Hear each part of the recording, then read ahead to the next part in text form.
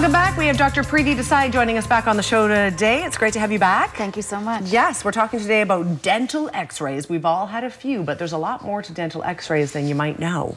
There's a lot of misinformation out there, and that's part of the idea of educating people as to what it's all about. So what is some of the misinformation? Because every time I go to the dentist, well, not every time, but often you get the, there's two different kinds of x-rays. You get those kind that are called bite wings put in so that you can see if you've got the cavity problems going on. That's right.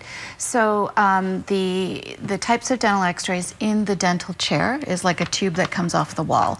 And so you can take something called a bite wing x-ray that checks in between the teeth for cavities. And the second type, which is again in the office, is called a periapical. In English, that means that you can check the surrounding structures of the tooth, the bone, some of the gums. You can even see some of the back teeth, like wisdom teeth as well. So those are the traditional ones in the dental office. Okay, but is there more to it than that? Absolutely. There's also something outside of the head that is kind of like a scanner that goes around, and there's a number of different types. One is called a panalyps or a panarex x-ray, and that's what like the oral surgeons use or the emergency doctors use to check for jaw fractures or wisdom teeth impactions. There's a type that the orthodontist can use that as well as the cephalometric, which goes on the side of the head. And so those are all scanners outside of the mouth, so to speak. But how many x-rays are too many x-rays? Because I know they always say, okay, we're going to cover you up with the lead apron, and you think, what is this doing to me? Exactly. You know what I mean? It's like a little bit of fear now that when you say, oh, you need x-rays, and we, in the past, you know, in the 40s and 50s, we used to be very haphazard about it. But with knowledge and science, we understand that you only take them when you need to, and they have to be diagnostic to help you treatment plan different various treatments. So the International Commission of Radiology Safety says 5,000 microsieverts a year. Microsieverts are the way we measure x-ray dosage, and we have a grading scale. So one of those little bite wings is 0.006 microsieverts. Oh, so you gotta have many of those. You gotta have a lot of them. Even the one that goes around the head will be 60 microsieverts, and that's equivalent to a month in the sun, for example. And that's our analogy of how much comparison is to a natural environment. For example, our granite countertops will have natural radiation.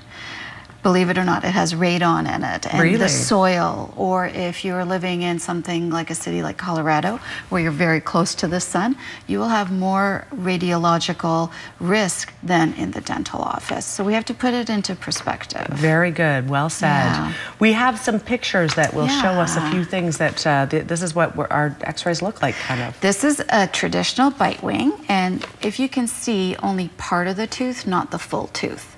So this is how we check best for cavities in between the teeth.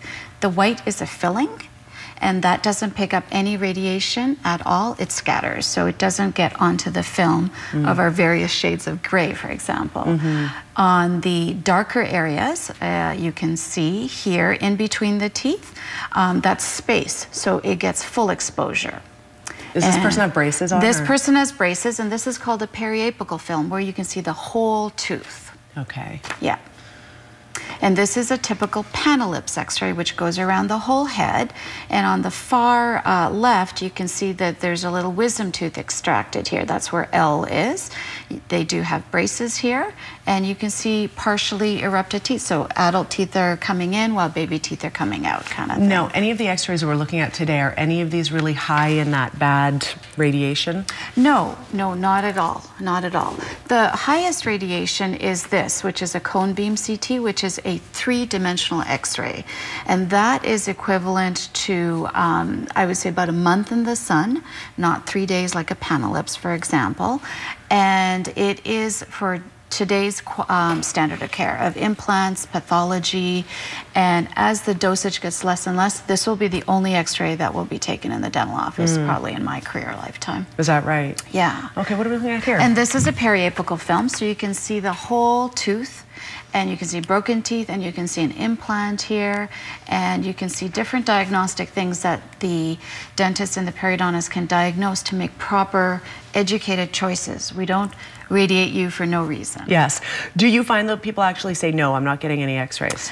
You know, they can come in saying that, but then after talking to them and educating them and talking about doses, you're like, oh, okay, I get it. It's not just haphazard. Okay, good to know. Anything else that you'd like to pass along? And this is our last cone beam there's more CT. pictures. So with that same 3D X-ray, we can use software to reformulate it and get this kind of information for the cool factor. Which is great. This is something completely different than a medical CT, which is almost 10 to 100 times dosage. Is that right? It's completely different in a dental office. Good to know. It sounds pretty minimal most of the time. So it's not scary. No. Okay, Dr. Desai, thank you very much for being here today. Thank you again. Yes, if you would like to learn more, kamloopsperiodentist.com. Phone number on the screen as well. We're back in 90 seconds. Stay with us.